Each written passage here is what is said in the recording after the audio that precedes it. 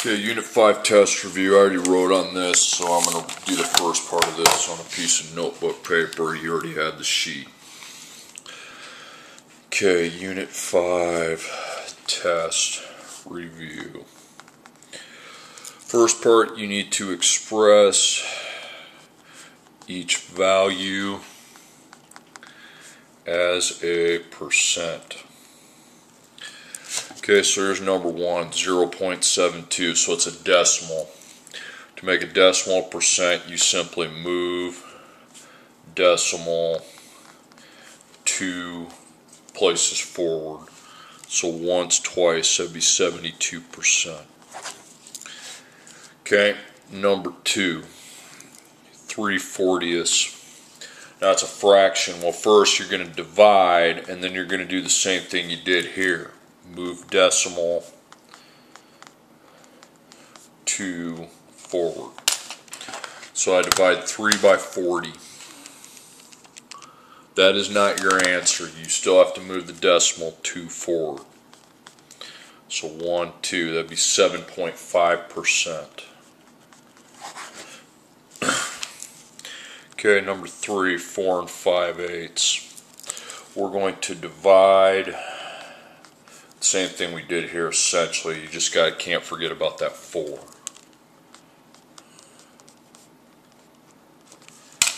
Okay, so I divide 5 by 8, but you don't write that. Instead of having a 0 in front of the decimal, you're going to have a 4 in front of the decimal. And this is a percent bigger than 100, so 462.5%. Okay? So that's how to express different values as percents. Okay? Now, you're expressing each percent as a decimal. Okay, so number 4, 0.26, or sorry, 26%. Well, now to get it out of percent form into decimal form, you move 2 places backwards. Okay, so decimals here, once, twice, 0.26. There's your decimal. Okay, number 5, 3.4%. Still the same, even though you have a decimal within the percent, you still just move 2 left, but we don't have the percent. The decimal wouldn't be here, it'd be right here. So once, twice, okay. So 0.034 with a 0 in front. Okay, number 6, 15 3/4%. Okay, well you got to get that fraction out of the percent, which you're going to divide, and then you're going to move 2 backwards. Okay. Okay, so 3 divided by 4, but you can't forget that the 15's there, so instead of 0.75, it's 15.75. Then you need to move twice to the left. Once, twice. So 0.1575. So really it's just moving 2 backwards. Of course, if you have a fraction, you're going to divide, then move it 2 backwards.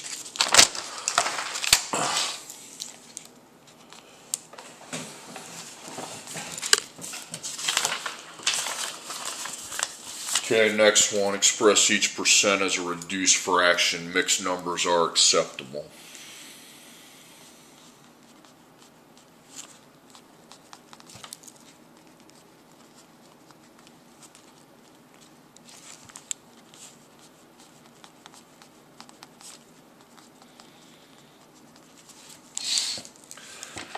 Okay, 85%. Now, if it's a whole percent, first off you make it a fraction. Okay, if it's a whole percent, you can just place over 100.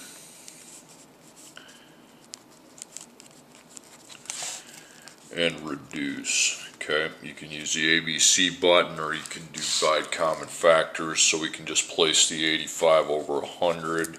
Then you can divide them both by 5, or you can ABC, doesn't matter. Okay. So 17/20. Okay. Number 8, 220%. Same thing with that one. You place it over 100 because a percent's a ratio per 100, and then you can just reduce it. End up as 22/10, 2 1/5. Okay. That's acceptable. If you choose to reduce it the old-fashioned way, the zeros would cancel. You divide them each by 2, and that'd be 11/5. I'll take that. I'll take either one of those. Okay. It says they're acceptable. It doesn't say it has to be, so whatever. Number 9, you got to watch out for. You cannot place it over 100 when there's a decimal within the percent. Okay, that doesn't work that way. You cannot put 0. Because watch what happens if I try to do 0.98 ABC 100. Yeah, okay, it doesn't work. All right, so if I have to make a fraction out of this percent and there's a decimal, the first thing I do is move decimal to backwards. That's the first step. Then I'm going to count the place value, and I'll put 98 over whatever the place value is. Okay. So you got to move it twice. So it ain't going over 100 because we have 98, but it's tenths, hundreds, thousandths, 10,000ths. Okay, you can try to ABC it. Okay, it doesn't work. You just get another decimal. So reduce by prime factors. That'd be like 2, 3, 5, 7. Well, we can reduce them both by 2 because they're both even. Okay, so it's 49 over 5,000. And you can't divide by 2 again because 49 is an odd number. You can't divide them by 3. You can't divide them by 5. You can't divide them by 7. So I think that's all she wrote. Okay. Alright, now back to the sheet I go. So again, watch that problem. You can't place it over 100 with a decimal in there. You got to move the decimal back twice, count place value, and so forth. Okay, find each percentage around 2 decimal places if necessary. Okay, I'm going to be using my proportion. If you use a different way and get the right answer, that's fine. So percent's 15. So is over of. Well, we have the of is 60, and then x. So 15 multiplied by 60 divided by 100, 9. Okay. Next one. These go pretty quick if you know how to set them up, especially these first ones. Percent, you have 10 1/10. You can have that. Of is 92 1/5. I'm figuring that out. So I take 10 1/10 times 92 1/5. Divided by 100. Okay, you can round to the nearest hundredth. It said 9.31. Okay. Okay, percent. And you don't, using this, you don't have to worry about moving decimals and stuff. See, you can just use your 0.25, and you're like, well, I thought you couldn't put that over 100. Yeah, you can. You just can't reduce it like that. And I don't really give a crap if it's reduced. Okay, I'm solving something now. Okay. So 0.25 times 600 divided by 100, 1.5. Okay. Darn right you can put that over 100. You just can't reduce it, but I don't have any plans to reduce it. Okay. Okay, what percent of 275 is 108? So this time we're missing our percent. So there's the x, then is and of. So of 275 and then 108. So I'll be taking 100 times 108, dividing by 275. You need to round to 39.27%. 2 decimal places when necessary. Okay. Okay, so this time we do not have our percent, so that's x, then is, and of. Okay, so after of you have 312. Sometimes the of is the lower number. That just means the percent is bigger than 100. So 100 times 400.9 divided by 312, 128.49%.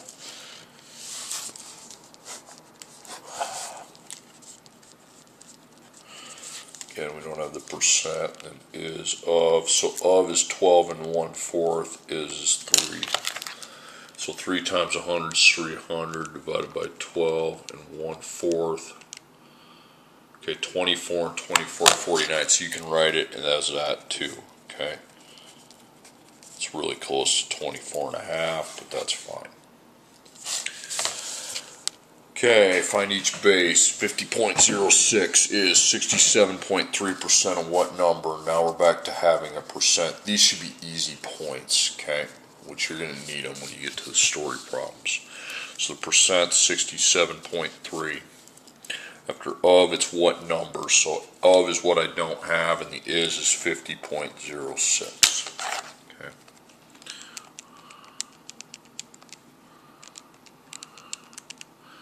Okay, 74.38. And you don't put a percent on that because you had the percent, okay? Okay, percent, 100% is of. Okay, so the percent, okay, we have our percent. It's 3 3/5 of a 3 whole percents and 3/5 of another one. Okay, of what number? And then 4/5. Okay, so 100 times 4/5 divided by 3 3/5. 22 2/9. Okay.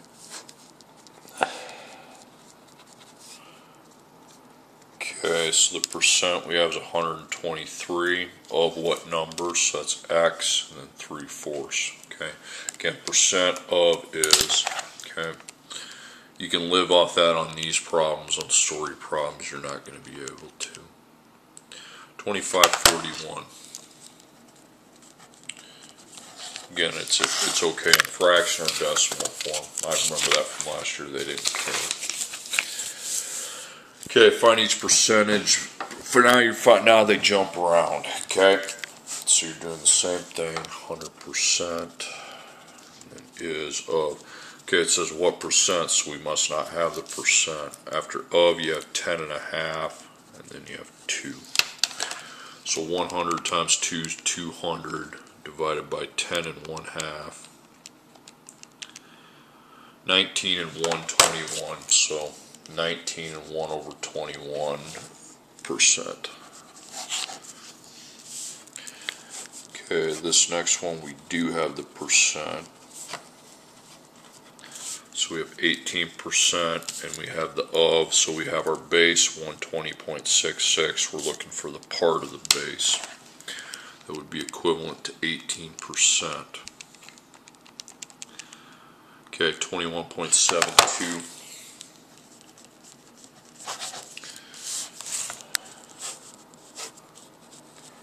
Okay, I have my percent, 82. After of, it says what number is 73. So I take 100 times 73 divided by 82, 89.02.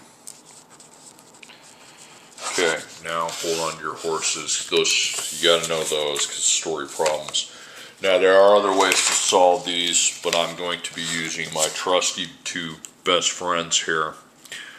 The percent actual, and then there's the percent with the total. That's if you see the word of, okay? If of comes after the percent. And then you got some trait, and then the opposite, then the total. So I call that the total 100. Now if you see words like increase, decrease, that's the original 100, plus, minus, and new.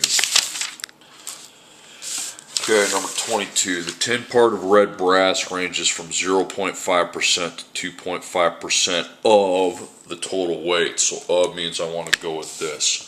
What's the minimum weight of tin and 450 pounds of red brass? Okay, so I'm going to be setting up the total 100. Okay, and then that's the tin part. So you got the part that's tin and the part that's not tin. So let's talk about the minimum, okay? So the tin part, 0.5%. Remember, we'll do another table down here for the maximum. Now you can always find the other percent by minusing. It's going to be 99.5%. Then 450 pounds of red brass, well, that's your total weight. Okay, so this is the percent, this is the actual. Now I want to know the tin part. I don't care about the not tin. So I can take 0.5 times 450 divided by 100. 2.25 pounds, okay? That's the minimum. Now we basically make another table just like it.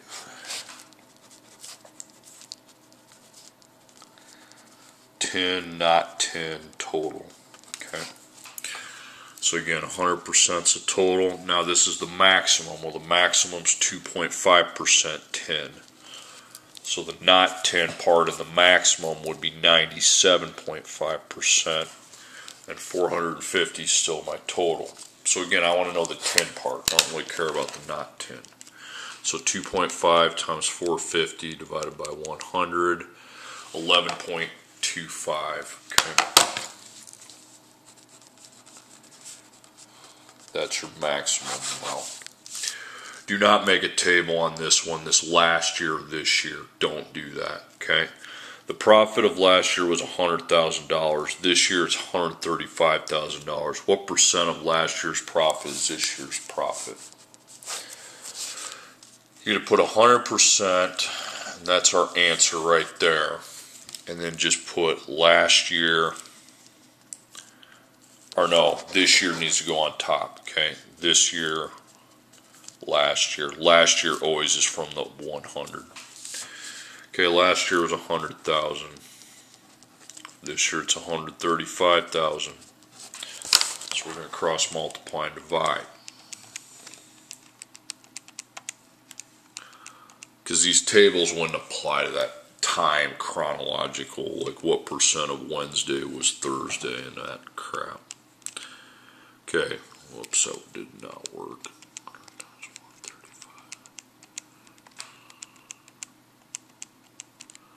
Okay, 135%.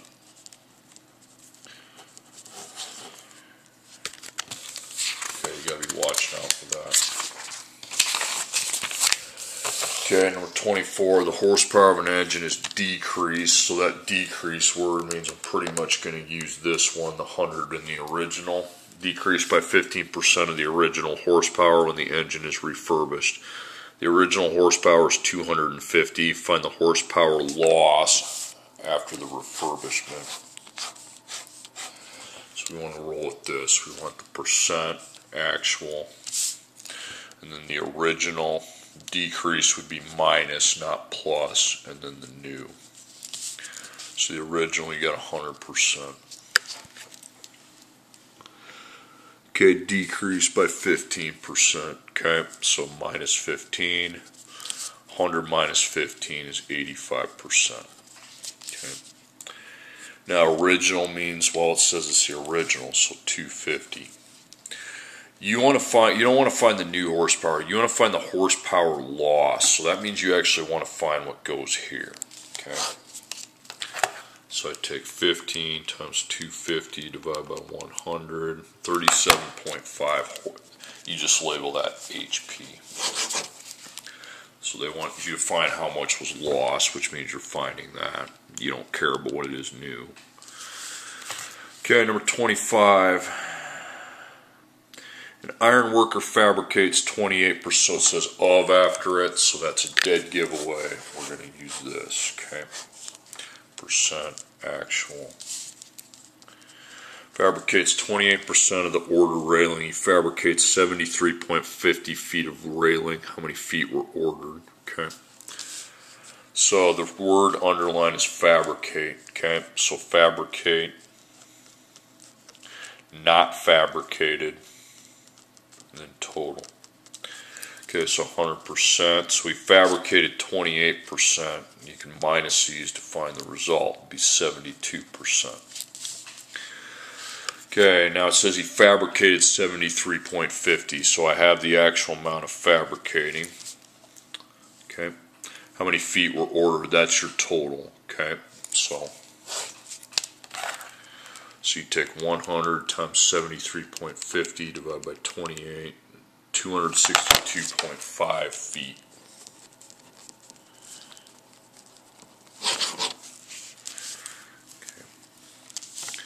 Okay, number 26, a construction worker has an inventory of 25 8 feet. By the way, multiply those right away. 25 times 8 is going to be 200 feet.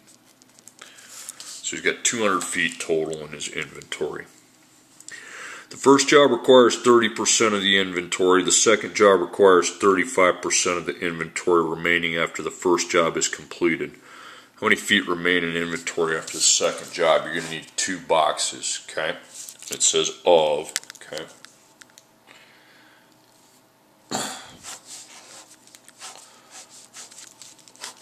Now wait before you go to the second one. You don't even set that up, okay?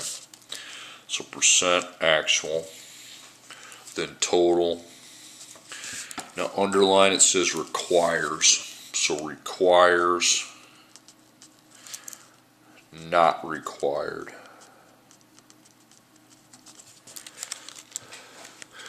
Okay, so 100% is your total. Okay, so they give me the requirements 30, so not required 70%. Now the inventory is your total. You had 200 feet to start with. Now, you're finding how much remain. Okay, listen to me. So you're finding the not required. Okay, because the ones that required, those are gone. You're finding how many remain. You're finding the not required. So 70 times 200 divided by 100, 140. Okay. Now you set up the same table with the same labels.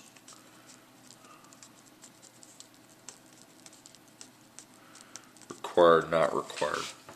Okay, so the second job, 100%. Required was 35%. We minus, you get 65%. Now, you have to take this 140 from here because that is now our new total, okay? And we want to find the remaining, so again, it's a not required, not the required. Required is how much I used, but you got to transition in the 140, and that's now your new total. So now, 65 times 140 divided by 100, 91, okay? So you have 91 feet remaining. So again, you got to watch that, okay? It's all required, not required. When they're asking you how much remained, and you want the not required, but then you have to transition that because that's how much we haven't used, and then for the second job, that becomes our new total. Okay, number 27. A chef for a food catering service prepares 85 pounds of beef. The amount prepared is 15% more than is consumed. Find the number of pounds of beef consumed. So again, that's going to be an original with 100%.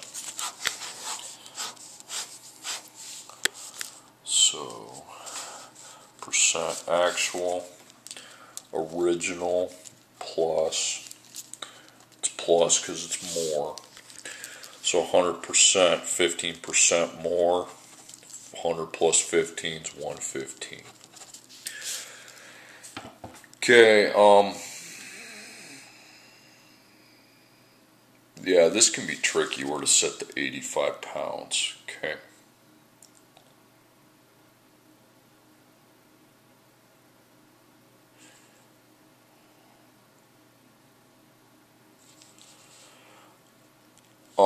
The 85 actually, we obviously know it goes here, here, okay. Now, the amount prepared is 15% more than what's consumed. So the original is how much is consumed, okay? And the new is how much you prepared, okay? So that's going to be your new right there. Because again, that one's kind of confusing, but then the original, because it's 15% more than what he consumed, the amount prepared is, okay? So the prepared amount's with the 15% more, so that would go here. And I have to find how much is consumed. So I take 100 times 85 divided by 115, okay? 73.91, okay?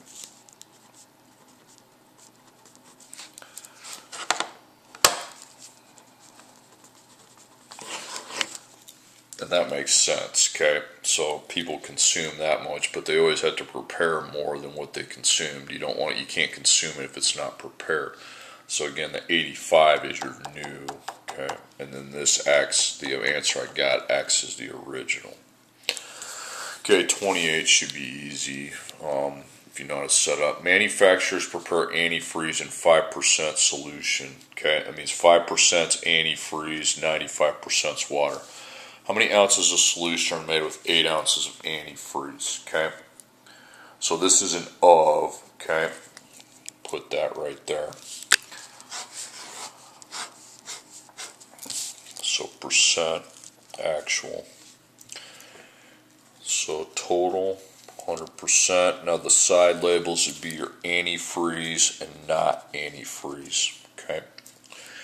All right, 5% antifreeze, so it'd be 95% not antifreeze.